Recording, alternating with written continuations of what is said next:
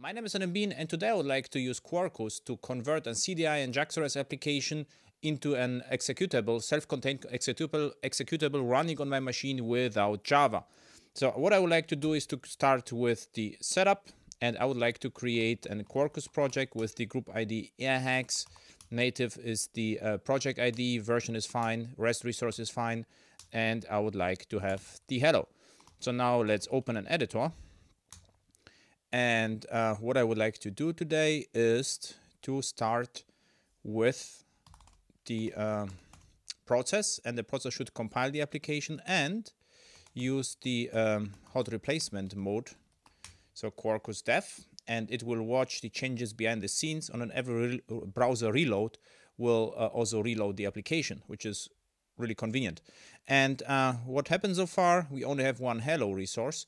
And in order to use CDI, I will have to create at least one additional class, and let's call it hello service. And we need the package. It's going to be the airhacks. What we also need, we need a class hello service with without the Java doc. And then what we also need, we need a public method hello return native Quarkus. So we have that, and I also will have to add request scoped, because there is no bins.xml, and there is no bins.xml, only annotated classes are going to be injected. And now what I get is the hello service, and I would like to use that. So this looks good. We could try that. Before we try it, what I would like to do is to delete the unit test, and the reason for that is the expected response is hello, and we have already a native Quarkus. So I would like to delete that because we don't need this, and so let's keep that. And we don't need this as well, so delete the directory as well.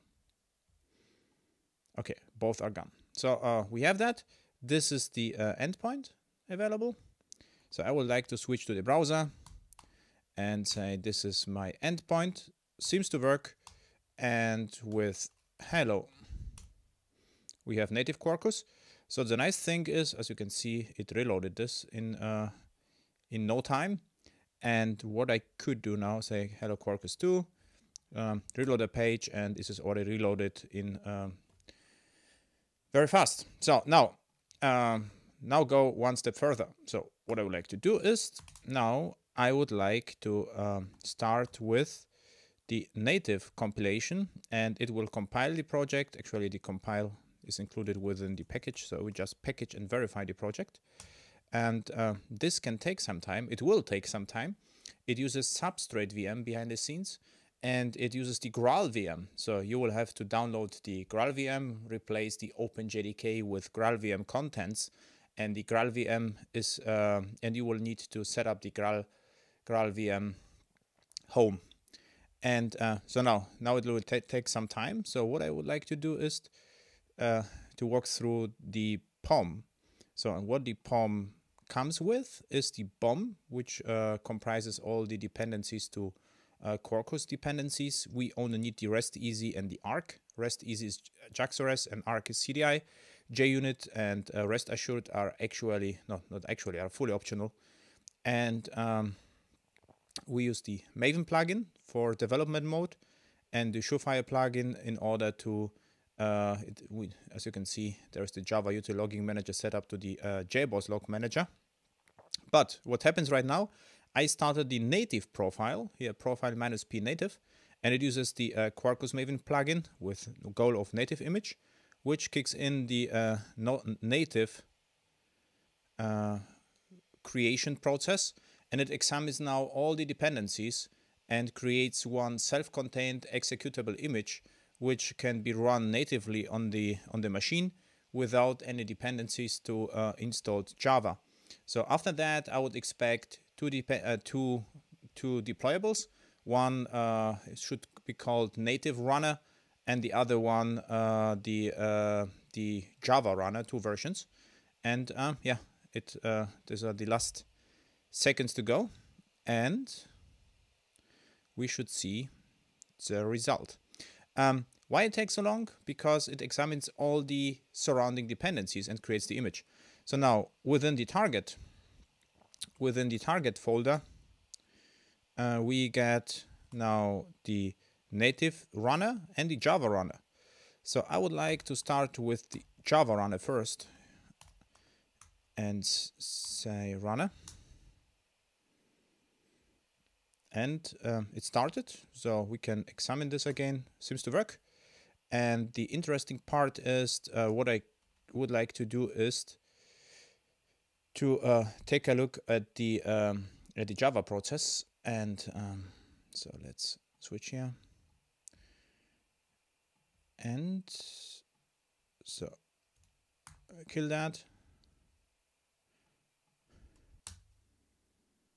So, and now I would like to launch the native carcass. And this is this one. And I would like to examine that. And this is actually the size of the image. So real memory sizes are about 107 megabytes. So now do the same with the native image. So I would just go with the native runner. And it started immediately. So it's really fast. The startup time is very fast, and it's called native. So we can actually compare that. And the size, the real size, is 14 meg. So this is a fraction of the origin size. So with Quarkus, if you have the requirements, you can you can create small microservices which are self-contained and start really, really fast. So now, what's the size of the image? It's also interesting. So I would like to switch to here and compare the sizes. And the native image comes with 20 megs, which is not as big. Of course, the runner jar, Java jar, is tiny, but it references libraries from the lib folder. So thank you for watching. See you on upcoming conferences, AirHacks in Munich, so where we cover microprofile, Jakarta, Java, and web standards, and yeah, or even in projects. So thank you and bye.